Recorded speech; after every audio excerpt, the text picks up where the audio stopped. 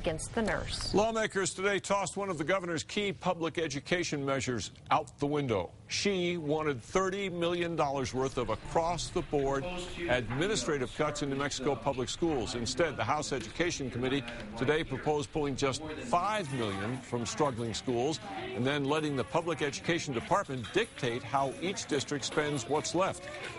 You can't lump all 89 school districts in New Mexico into the same pot because the tremendous size differences. I represent a school district of under 50 students, K through 12. Compare that to Albuquerque of 90,000 students, K through 12. To make up the difference, the committee proposed cutting professional development days, one day from the school year, and adjusting some employees.